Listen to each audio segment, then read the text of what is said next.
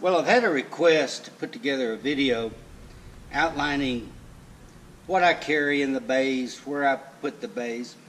I have a Coachman Encounter 36-foot motorhome, and so what this video is going to do is to outline what's in the bays, what I carry, and I do kind of carry a lot of stuff. But anyway, I'm going to take you on a tour. Be right back.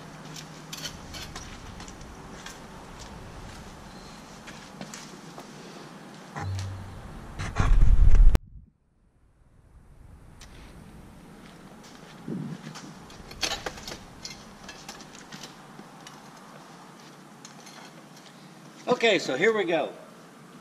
I carry 2 buckets just because there's times where I need to wash things out and clean things up. Also, in these buckets are these noodles. I cut these noodles in order to slide on the edges of my slides to keep me from bashing my head in when I'm walking around the RV. I have a blue container here, plastic container, that has my hoses, all of my water supply issues in it. I have a 0G water hose, which I think is the best freshwater hose you can buy instead of those white stiff ones. This thing has really worked out well for me. I also have 2 of these regular green hoses just for flushing out the tanks, miscellaneous use, this type of thing. And I have 2 of those that I use. Also, I have my water regulator with a various spigot connector on it to where I can hook up these 2 hoses on here. I can hook up the freshwater hose on there. I can turn them on and off as I need to, and of course to monitor and set what water pressure I want coming into my RV. And of course this hooks on to the shore water faucet as well. Of course, paper towels are always handy to have on hand. And then I got this idea from another viewer, and what he did is he took a water filter system and he hooked it into his freshwater inlet and then cut the top off of a one of these construction cones in order to set it in to make it stable. I have in this container my hoses, my hose for the sewer. I keep it in this container just because I kind of think it's better to put it in here. But I use something called a sewer solution hose. I do not use the Slinky Stinky hose. I use this sewer solution hose for my sewer. The reason I like it is this, I can hook on a external water hose, one of those green ones, and I can put it in here.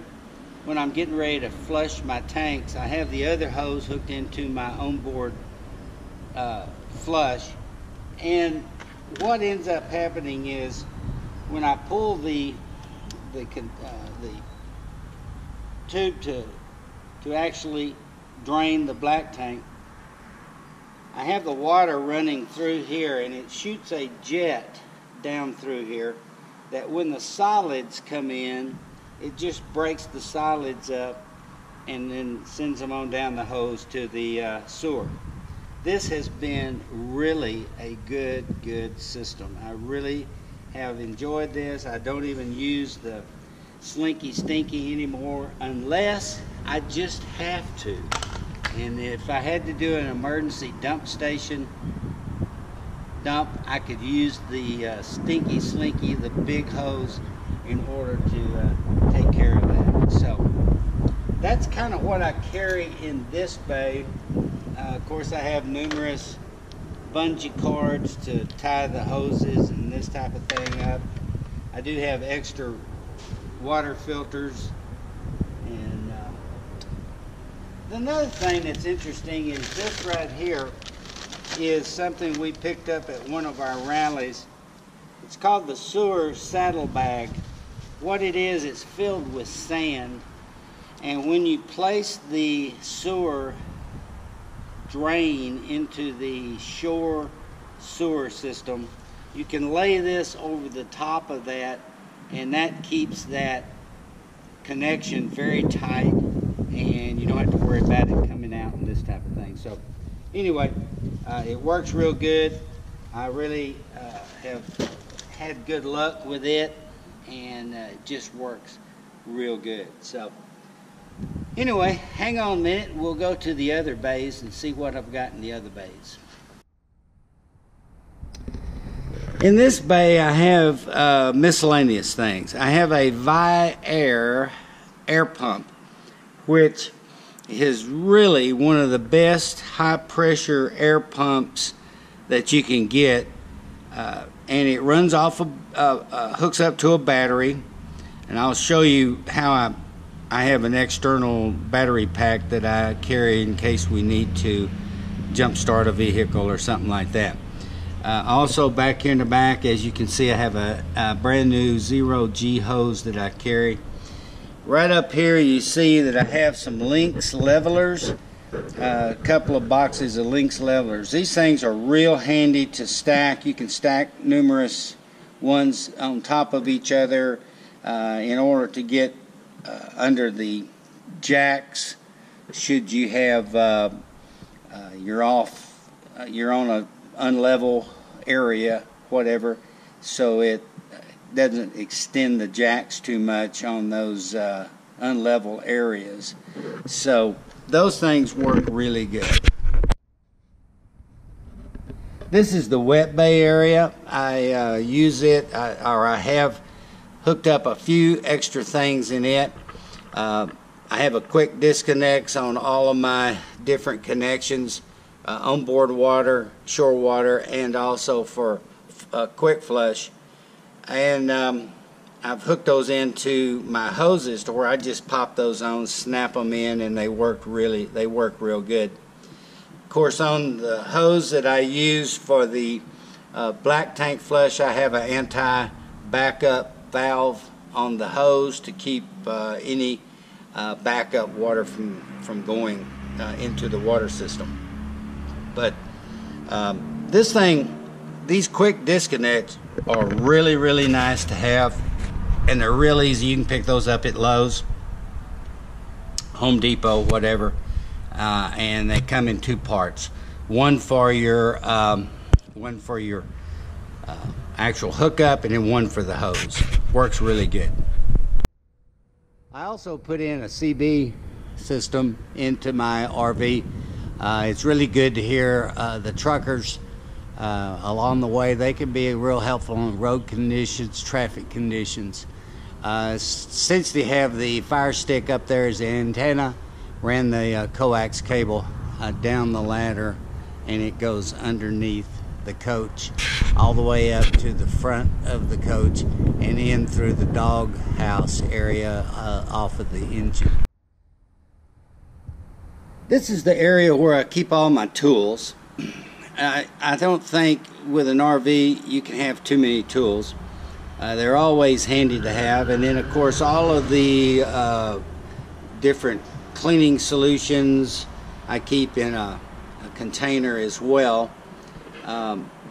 And I also have a creeper that you can lay down on a flat surface, and if you need to crawl underneath your RV for anything, that fits in the attic area, very handy.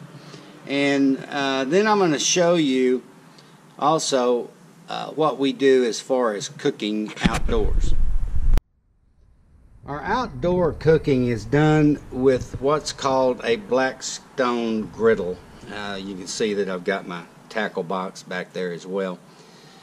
But this is one of the best portable grills that I've ever seen. It works so good. You're able to cook anything on this grill. Eggs, bacon, hash browns, stir fries, anything you can cook on it. And when you hook it up, you sometimes will have wind blowing underneath the griddle part, and these scrapers that you buy at Dollar General for, goodness, $1 a piece, and I got a whole handful of those. Those things are real handy to keep the wind from blowing between your actual grill part and the flame that's underneath. Also, I have in this bag, I have my spatulas, my cooking oils, miscellaneous utensils is what I have in this one, so that works real good. Also, here's the DVD for the outdoor TV, and sometimes we'll put a movie on if we're camping somewhere and sit outdoors if it's nice and watch a movie. One other comment about the dish service is I have all of my local dish channels that are the dish channels that I have at home when I hook this up, that I have subscribed to. Also, if you get to an area, another campground, or even another state, you can call Dish, give them your zip code of where you're located, and they can download the actual local channels, TV channels, ABC, NBC, CBS, for that area, which is really handy if you're going to be there for a while. In this area is where I keep my Tailgater satellite antenna, and I chose not to mount a satellite dish on top of my RV because if you get under trees, sometimes you're in an RV park where you're under trees and you just can't get a signal. Well, with this Tailgater, I can hook it up with my coax cable to my receiver, which goes through my wet bay up through to my receiver, my satellite receiver inside. And I can simply move this out in the open to where I can get a signal. I've not had any problems with theft on this. I can take a cable, I can run it through the handle, and then I can take that and padlock it to the frame of the coach or whatever. But anyway, it works really, really good. I have Dish at home, and in order to add another tuner for service for my RV, I think it cost me $7 a month. If we're not using the coach for a number of months, I can call Dish and have them deactivate that one, and then when I get ready to start again, I can call them and tell them to activate it again. And of course, during the deactivation, they're not charging you the $7. But the Dish Tailgater is really, really good. This is the other side of the coach from where we started. As you can tell, this goes all the way underneath. It does have a pretty unique area there that I call it the bay attic, where you can put your chairs and this type of thing. And as you can tell, I've got in here, I've got, of course, our rug. I've got a flagpole, that extendable flagpole. That is the 3-in-1 portable power pack that I was talking about, that I hooked the Vi-Air to. And that thing really is handy. I can if somebody needs a jump start or something, I can jump start off of it. I can charge phones off of it. I got that thing at I believe Harbor Freight. I think it was about $30-40, and then you just plug it in probably once every 3 months or whatever it is, if you're not using it, and charge it up. It's real easy to use. The other thing that you see there is just a cooler. We sometimes lash down some water, maybe a picnic lunch if we're going somewhere in our tow vehicle, and we'll just use it to carry this stuff. But that's pretty much what's in this bay. Of course, I've got my window cleaning brushes and stuff to clean the front windshield and this type of thing. So that's what we got. Well, I hope you've enjoyed the little tour of my Bay Area. Feel free to make comments or whatever. I'm sure I've missed some things, or maybe you can give me some more ideas of things that you do. But feel free to share this video if you'd like with anybody.